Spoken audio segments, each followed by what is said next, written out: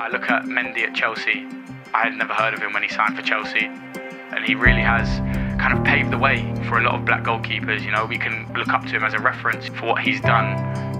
Pinpoint cross. It comes all the way through, and a chance with the oven. What a save!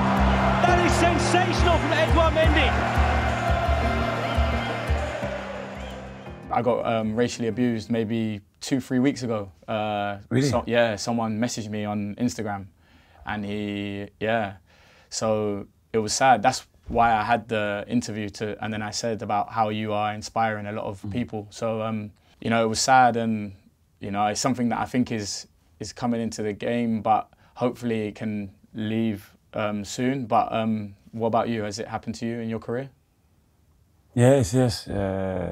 It happens to me, yes, so many times. So I try to stay focused on my football, on my game. But yes, sometimes, yes, even in the social media, it's difficult, you know, because you cannot see who write to you. Or I think for us, it's really difficult to deal with that. But we just have to talk. We don't have to let them do what they do. So we just have to report this kind of abuse. For me, I reported it to my club, and then they spoke to the other club, and they tried to find the person that said it. But, you know, it can be quite difficult, you know, when people hide behind a fake account. So it was difficult for me personally because, you know, you can, especially with the position we play, we can hear what people are saying there as well. So it can be difficult as well. But I feel like, you know, you're right when you say we need to report it to people and to stay strong and always be, you know, tunnel vision, you know, focus on yourself. And I think that's very important. So thank you. I just want to ask, you know, about your journey, you know, like when you was young, why you wanted to be a goalkeeper, because there's not many, you know, black goalkeepers, so something I want to ask. Me, when I was young, I don't want to be a goalkeeper, to be honest, but there is the only place where I can play, so it was the goal because I was tall, and yes, I was fast, so they decided to put me in the goal, and I wanted to be with my friends. So when you have this feeling to make proud your friend, you like to help your team. So yes, more easy to be a goalkeeper. And you? Me, I'm the same. I didn't want to play in goal. Really? Yeah. I didn't want to play in goal, but I wasn't quick, so we used to play centre midfield, and then they put me in goal. And maybe when I was 13, 14, then I took it seriously. Then, it was late. Yeah, it was good. Yeah, it was late, very late. And then, yeah, like you, I wanted to make my friends proud. So, and I was okay. So then I went from there. I played in goal, and then, yeah, that's how it happened. But I don't think anybody wants to be a goalkeeper when you're young. I think so, but we don't know sometimes, because some people like to say, if you want to be a goalkeeper, you have to be a little bit crazy, of course, or something else. A lot of people in this country, they would not know like that, your journey and what you came from, and you know, I really want to know how you got to Chelsea and what it's been like as well.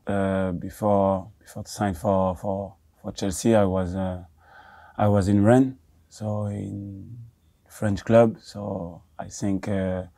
In Premier League, nobody knows Rennes, except maybe the fans for Chelsea, because Peter played before for Rennes. But yes, I was announced. So when Chelsea called me, it was a big opportunity for me. When I came here, I've seen straight away the things are really different, and you know, the people recognize you. Everything changed around you. It wasn't difficult because I was in the good club with the good manager and the good teammate. So they really helped me, So it was simple to integrate the team, and I think it was a big movement, but I was comfortable and confident with this. In the league I play, there's not many black goalkeepers, maybe 6, 7 in the whole league, 24 teams, you know, and in the Premier League, maybe even less, you know.